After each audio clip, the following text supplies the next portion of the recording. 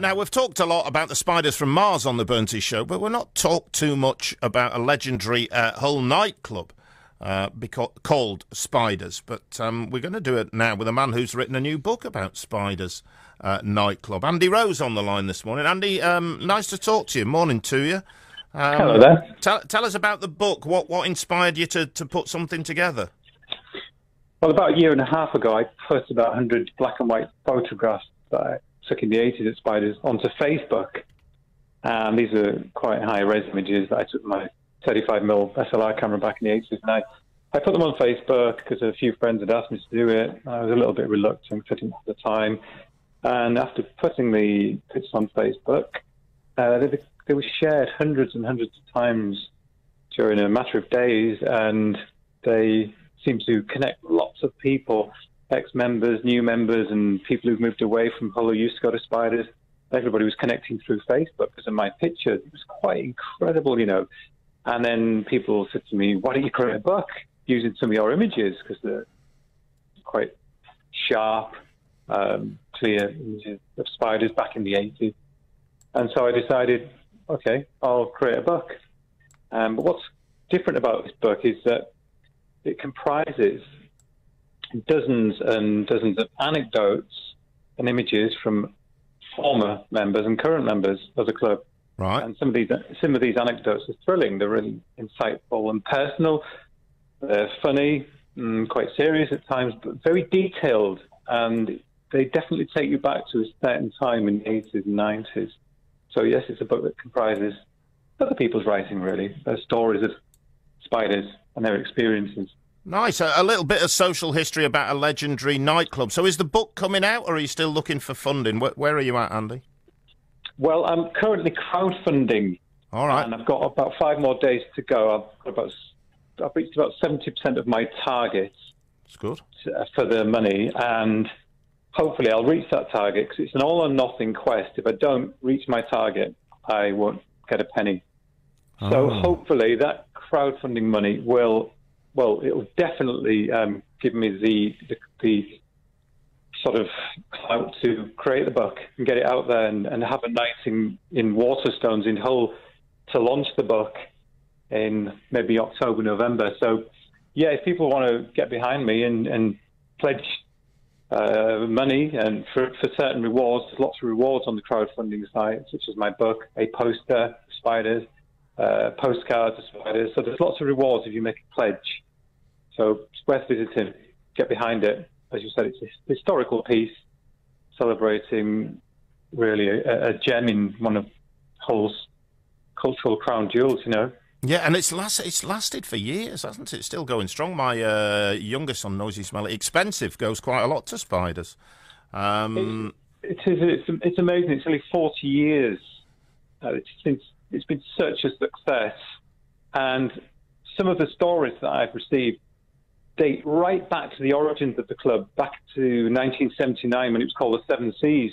Right. And these stories are from the first DJ, Kevin Young, and the person who created the legendary Pan-Galactic Gargoyle Blaster, and that's Alan Flower. Uh-huh. So these stories date right back to the beginning and tell you about what it was like then. And the stories thread right through to the current day from new people, current members. Sorry. I was going to say, how do people access, where do they go to, if they want to sort of crowdfund this, where do they go and read more and find more and maybe help you out, Andy? Okay, there's lots of ways. You can either go on the Crowdfunder site, it's just crowdfunder.co.uk, and if you type in Spiders Nightclub book, you'll find it. Or you can find me on Twitter at Andy Roe, R-O-E, 140, so that's Andy Roe. 140. Or if you go onto Facebook, just type in Spiders Nightclub book. There's a group page where there are lots and lots of people, former and current Spiders members on there, putting photographs and memories and stories and all that jazz, you know. So you can find me, and then on Facebook you'll see links to Crowdfunder on those various threads that I've just given you. You'll find links to Crowdfunder, my page. So it's not. Sorry? I was going to say, Andy, good luck with it. and let us know when you've got the hard copy of the book, and I'd launch it in Spiders. Oh, well, I've tried that, but there are certain reasons why I can't do that at this juncture in time. But it might happen, but it's definitely going to be at Waterstones, where we'll have a night where there'll be bands there playing music in the 80s and book reading and other sort of things going on. All right. Nice to talk to you, Andy. Going to be okay. Thank you very much for your time this morning. Read Meg's idea about Litter Louts having to wear a jacket that says Litter Louts, high-vis jacket. John in Barton says, I'm liking the idea of a high-vis vest. Worn by yourself with unemployed football commentator on the back, says John in Barton. I like that, John. You're a funny man. Put him on the banned list. Let's talk to Ian on the programme, who I think has got a story about Spiders Nightclub in Hull. Hi, Ian. What's your story? Morning, Burnsy. Yeah, I had a music shop called Sound Advice. Right. And I think my first installation for making a building into a disco was Spiders. Right. I don't think it was called Spiders when it first opened. 7 Seas, says Andy. That's right. But it was owned by a guy who owned Humber Divers. Right. And he gave me a ring and he asked me if I'd put some lighting and sound in, and that was the first installation that I'd done. And I was quite chuffed to start the old Spiders off, you know. And did it work beautifully, Ian? Did it stand the test of time, the rig?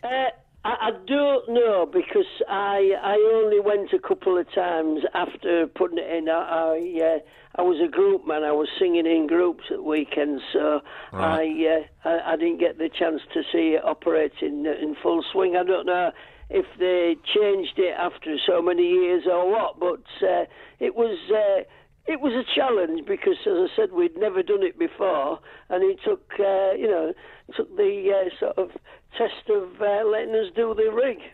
Yeah, I'll confess, I've only been in it once, and that was just in the last few years. I don't know why it wasn't on my cultural, because it's the sort of stuff I like, the music and what. I don't know why it wasn't on my cultural reference. I might have been out of town, but I've only been once. I went with my lads, and I think they were quite impressed that all these young dudes sort of knew me through the football and what have you. Yeah, and they thought, we're taking our dad to a nightclub, but it was all right. It was cool. I enjoyed it. It was well used. Yeah, it still is. For a long time. Is it still going? Oh, it's still going, Ian. I didn't know that. Oh, it's still going, Ian. Get yourself down. Have a Friday or a Saturday night at Spiders. That's 30-odd years ago.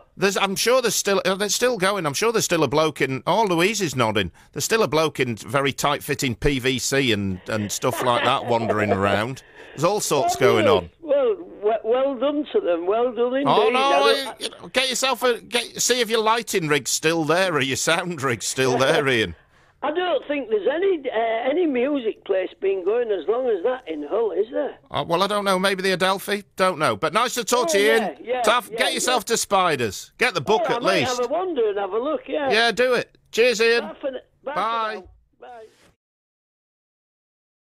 You got distracted there. You were thinking of Spiders Nightclub, weren't you? I remember that. I went to university in Hull, which was a while ago. Uh-huh. Let's just say that.